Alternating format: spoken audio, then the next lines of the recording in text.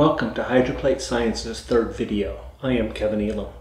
I feel compelled to take a step back from our stated goal of stepping through the hydroplate theory's explanations for the many unique features of our world that appear in Part 2 of Dr. Walt Brown's book, In the Beginning, Compelling Evidence for Creation and the Flood. There is a reason why Dr. Brown placed the 131 categories of scientific evidence that counter the prevailing evolutionary explanations for life, the universe, and our world in Part 1 of his book.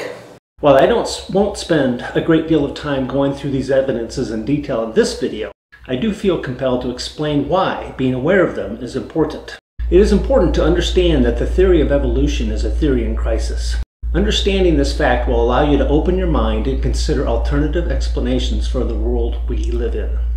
Some people, of course, will claim that there are no evidences that counter evolution. Granted, if you Google any number of the standard explanations for the Earth that I will be pointing out in this video series, you will not return any hits providing contrary evidence. Every article you find will provide the official narrative without one iota of dissent. A good example is plate tectonics, which I just covered in our last video. This is because the narrative is for the common person. You need to be a member of the club and a high level of academia to be privy to the problems with their theories. For this reason, I encourage you to not only read Part 1 of Dr. Brown's book, but I encourage you to read the extensive references and notes section, which provides an inside look into this privileged information. My favorite example of privileged information is from a topic I will cover in some detail in a future video. Go ahead and Google the origin of Earth's moon. The sites that will be brought up for your consideration will confidently state that the moon is caused by a Mars-sized object impacting the early Earth at an acute angle. No dissenting evidence will be offered. Academic researchers into the moon's origin will, however, admit these problems amongst each other in their technical papers and conferences. In fact, because the many problems with the various explanations for the origin of the moon are so egregious that in one article of Nature, the author apparently joked sarcastically, "The best explanation was observational error. The moon does not exist." In other words, the experts have no clue how the moon was formed. Very few people know that there is so much evidence that counter the theory of evolution in so many different fields of study. As I said, scientists generally know about the mysteries in their own area of expertise. They are generally ignorant of the contradictory evidence in areas outside of their field. In fact, this typically provides a motivation for these scientists. They might feel that the rest of the scientific establishment has their evolutionary theories figured out, but their own chosen field of study has one or more of the remaining mysteries. They want to be the one to solve the mystery and shore up this embarrassment.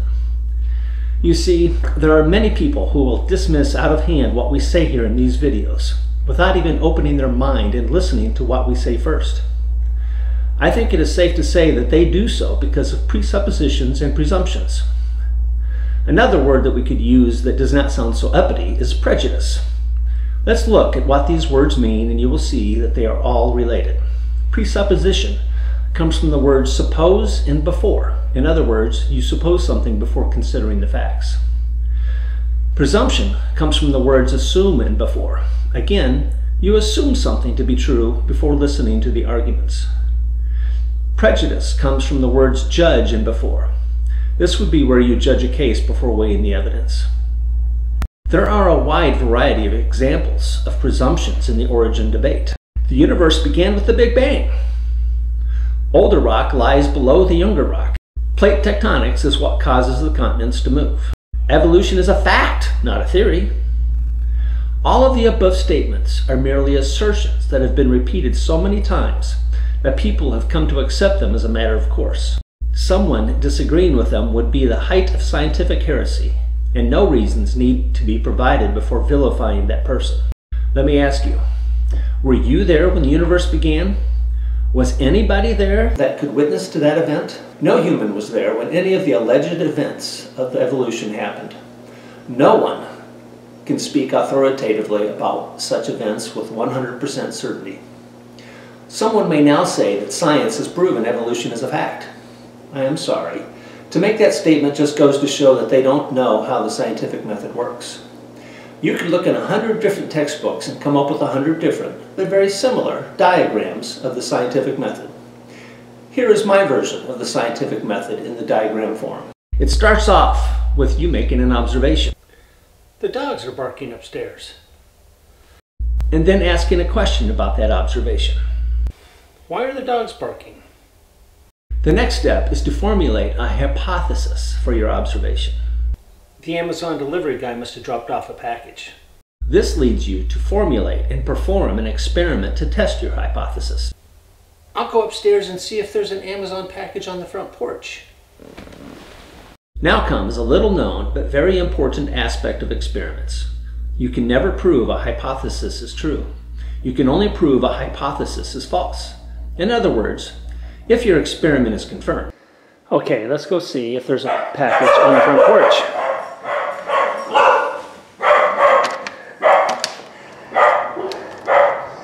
There is a package on the front porch. Then the most you can say is that the experiment results were consistent with your hypothesis.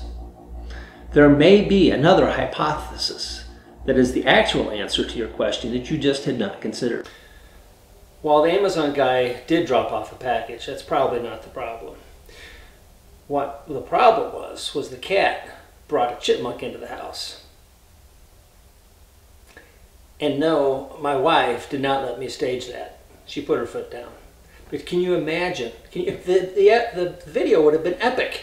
But if your prediction fails, then you can definitely know your hypothesis is false. Okay, let's go see if there's a package on the front porch.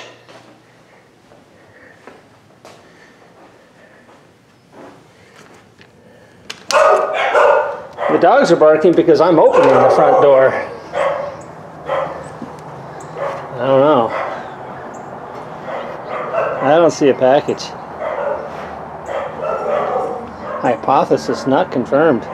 So, if your experiment fails, you scrap that hypothesis and formulate a different hypothesis, devise new experiments, and repeat. Even if your experiment is confirmed, it is important you continue to refine the details of your hypothesis and devise more experiments to further validate the hypothesis so as to gain confidence that this hypothesis, as opposed to some other unthought of hypothesis, is the answer to your original question. For this reason, the most knowledge is gained by formulating experiments that try to prove the hypothesis is false. Only after your hypothesis has fended off all the attempts at proving it false that you can think of, can you establish confidence in your hypothesis. Only after the hypothesis has been refined to incorporate a comprehensive mechanism through the performance of many repeated experiments, not just by you, but by other scientists acting independently to remove any chance of bias, can a hypothesis be regarded as a scientific theory. So let me ask you, have you heard of any experiments devised to try to prove the theory of evolution false? No, strike that question. That is asking too much. Let's ask some more basic questions. Has anyone accumulated an immense amount of hydrogen and helium in deep space and watched to see if a star and orbiting planets form? Has anyone observed a bird hatch from a lizard egg? Has anyone observed the millions of generations of the family tree of a lizard to document if there were any focused, upwardly directional DNA changes as the generations progress? Who was there to observe the first living cell, let alone the first multicellular organism? Unless you all failed science or history in school, you all should be answering no one. Evolution cannot be observed because it progresses too slowly to be observed by any one generation. It cannot be repeated, and it allegedly occurred in the past. No, the theory of evolution is not scientific. It is not derived from the application of the scientific method. Hold that thought for just a moment. I just need to clear something up that may be causing a little confusion. It is technically not sufficient to speak of just the theory of evolution. When the average person hears the phrase, the theory of evolution, that person will usually think of the alleged biological process describing the slow diversion of the many animal species over many generations from a common ancestor many millions of years ago. There are, however, many theories for the origination of the various other physical observations. They are known as the theory of chemical evolution, the theory of stellar evolution, the theory of the solar system evolution, etc. Thus, when I speak of the theory of evolution, I really mean all of them. So back to the scientific method. Just because the theory of evolution was not derived from the application of the scientific method, that does not mean it is invalid per se.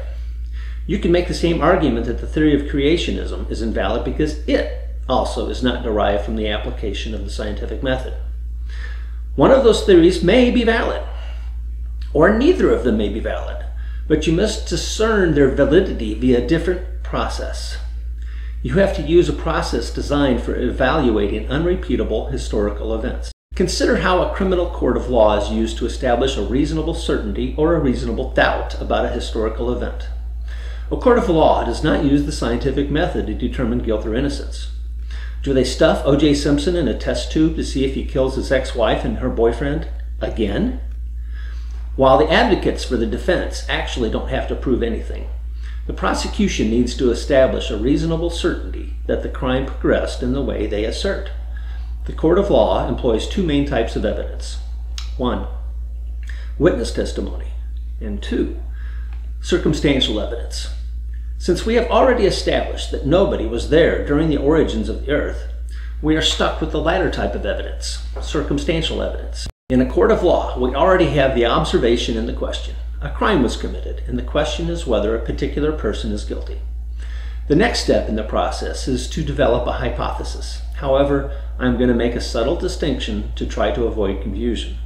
I'm going to avoid the use of the word hypothesis when describing either the court of law or the study of origins to make it clear we are not employing the scientific method.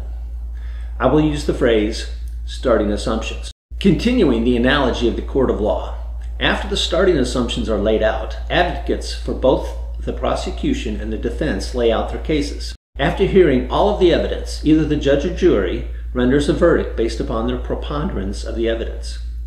Basically, the evidence is laid out on the scales of justice, and the scales need to tip to the guilty side beyond a reasonable doubt to convict. This is basically the process used to study the questions of origins. Let's back up to those starting assumptions for the study of origins.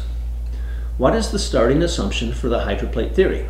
The Earth, as it originally existed, contained an outer shell of granite crust, 30 to 60 miles thick, overlying an interconnected chamber of water. Given that starting assumption, the laws of physics dictate, over time, that the unique features of the Earth as we know it would result.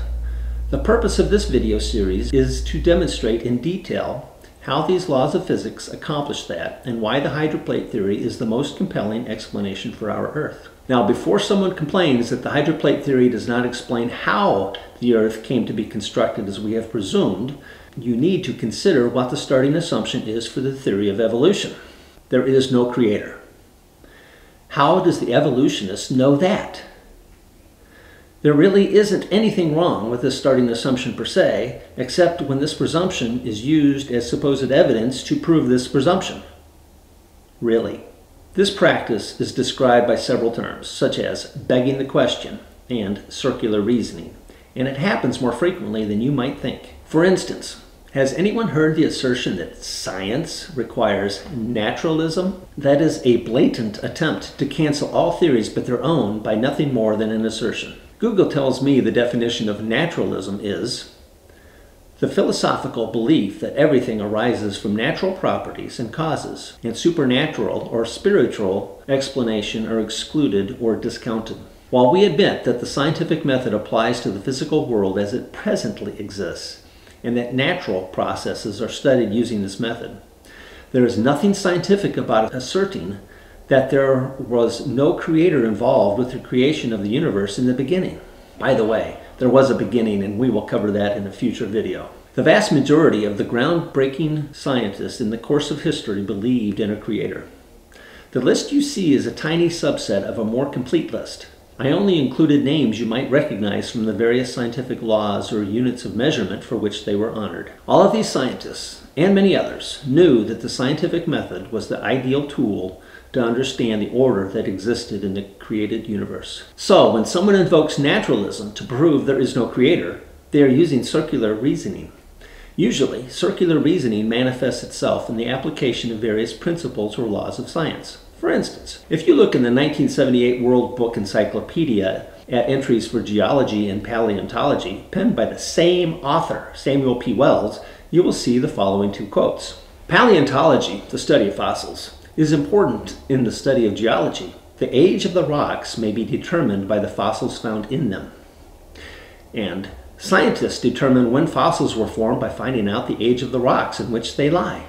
So, the age of the rocks may be determined by the fossils found in them, and the age of the fossils is determined by the age of the rocks. I kid you not. I am sure you have all seen the geologic timescale. So, the evolutionary geologist uses his evolutionary model to construct the geologic timescale. And then, the evolutionary geologist uses the geological timescale to prove his evolutionary model. Again, I kid you not. Most of the evolutionary presumptions involve circular reasoning. Another example of one such presumption is the law of superposition. As it appears in the Encyclopedia Britannica, a major principle of stratigraphy stating that within a sequence of layers of sedimentary rock, the oldest layer is at the base and that the layers are progressively younger with ascending order in the sequence. This is just another assertion. Consider this photograph of stratified and sedimentary rock. The law of superposition requires the older rock be at the bottom and the younger rock at the top. Hold on a minute. What is this thing embedded right up through the middle, spanning millions of years of a rock formation? This is a tree trunk which is petrified and is called a polystrate fossil. Did this tree trunk stand upright and not rot while it took millions of years to deposit and harden the sediments around it? Has it occurred to anyone that maybe all of the layers seen in the sediments were laid down at the same time, at least within the span of weeks or months, before any of it solidified into rock? During those weeks or months, while the sediments were still settling and not yet rock, could hydraulic sorting be responsible for the pattern of stratified layers that you see? I will cover this in more detail when we examine Earth's stratified layers of rock, but the following demonstration is instructive at this time. Here we are back in the shop, and we're going to shoot a demonstration. We are going to try to create layered strata of sediments in this bottle with the dirt in it. And we're going to do that by liquefaction. This is for a more introductory type video to explain that it does not take millions of years for stratified layers to develop in our sedimentary rock, that it could happen in hours, minutes, hours, days, weeks, months, if these sediments are unconsolidated and not lithified into rock at that time. Here's our test rig, and this is the third attempt I've tried to do this. You might see some bloopers of some prior attempts, but we have two bottles. If you can see these, we have a bottle of water, we have a bottle of dirt and sand, and basically this experiment now is using 1 part you buy it at Home Depot, general purpose whatever sand. It's got varying degrees of very fine grains to little tiny sand rocks in it, and it's 1 part that and another part mud slick that I've got off of our walking path back behind our house as it goes down to the woods. So that mud slick has Tennessee clay in it. It has some little rocks. It has some vegetable matter from the leaves and so forth from the trees. Just a little bit of that. So it's a 1-to-1 ratio at this moment. So basically we have some dirty sand. Part of the test rig here is I have got some little squares of screen at the top of this bottle, which will be the bottom of the bottle, because once I get this thing going, I'm going to move water from the bottle hanging here up through the sediments in the bottle on this side, because this thing will teeter-totter, and then we'll reverse the process. And so when water flows up through the bottle of dirt, it will liquefy the sediments. It will raise them up as the water flows up and allow them to resettle. Then we'll teeter-totter the other direction. Water will flow from the dirt bottle back to the other bottle, and it'll compress the sediments, and it will reverse the process. And we will do this repeatedly, and with a repeated process we should get some stratification of the layers by density of the sediments, shape of the sediments, and size of the sediments. Yes, muck, mud, sand will flow backwards in this process, back towards the clean bottle and through this tubing. The screen is here just to minimize how much actually moves. And without further ado, I'm going to set the bottles up and then we're going to start moving water. Not sure if you can see it, but I'm back and I have provided a small vent hole into the bottoms of each of these bottles, and the movement of water happened immediately. I've got my first liquefaction of that bottle as the water rushed into it. Trouble is, when it does this, water will go out the top of the bottle because there's a hole in it. And demonstrated that yes, muck will move from one bottle to the next. Okay, we have results. I went for an even 24 oscillations of the water, so I did 24 liquefaction cycles on this bottle. We got some good results. It's not perfect, and I will tell you that there's some art to this. If you move water up through this bottle too slowly, it's too slow to lift the sediments and you don't get any liquefaction. You don't get that layer, that wave of water passing up through as it lifts the sediments. So that's if you go too slow. If you go too fast, you get what's called flow channels, where flow will just pick a channel and go through, and it will bypass, the flow will bypass all the other sediments. It'll just flow up a single channel. And you can see that I did have some flow channels on several cycles on the camera side of this bottle. If you do it at the perfect rate, you will get a wave of the fluid passing up through the sediments. You get this wave of liquefaction and you'll get some nice layers. The sad part is it only takes one time where you go too fast, you get a flow channel through this bottle and you've wiped out the layers that you had just made. This is actually the angle that I was seeing as I did this. And you can see here there is some stratification of the sediments based on size, density, and shape of the sediment particles. So I was seeing some stratification build up, which I would blow sometimes because I move the water too fast. What was amazing though, I want to show you this bottle. This bottle started out being all water. Well, as I said, water and sediments would move back and forth between the bottles. And I want to show you the other side where the view is the best. No rocks made it from one bottle to the other. Only the smaller sediments moved. But you can see that we did deposit quite a bit of sediments in this, the water bottle. It started off with just water in it, but you can definitely see the strata, the layer caking of the sediments based on the size, shape, and density of the particles, and the different layers are related to which of the two dozen cycles of moving water back and forth that I did. So you definitely can see, don't get seasick, you can see the layered strata.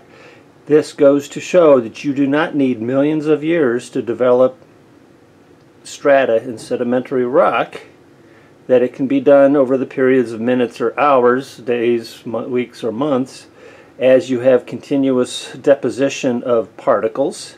Several days have passed by. I've done some more cycles of the bottles, and you'll see some thicker layers at the top because I waited longer between each cycle. Basically did several per day here, and there was more time for the sediments to settle, so some of the layers are thicker. Hopefully this is a better view of the strata.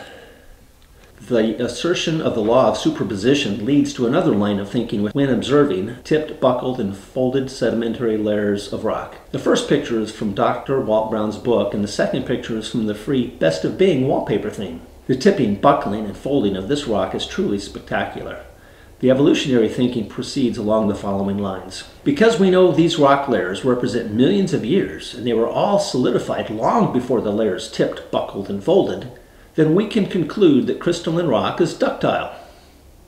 It must be able to deform over long periods of time under modest forces. Plate tectonics is therefore possible because convection cells can be established in the ductile mantle rock. Furthermore, plate tectonics must be happening because all of our other theories have flopped. Hence, anybody who is a non-believer in plate tectonics is a know-nothing scientific heretic. We don't even need to give them the time of day. You can work this logic in reverse direction through presumption after presumption until you arrive at the mother of all presumptions, that there was no creator.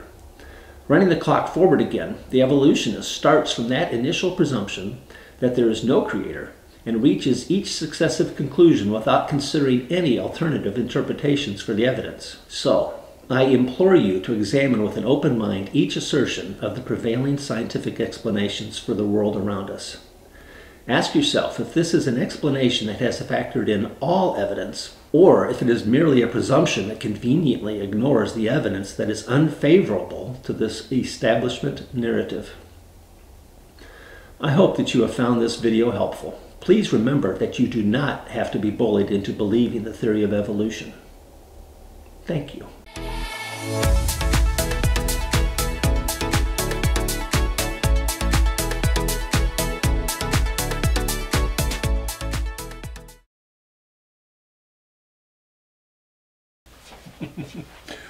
Who here voted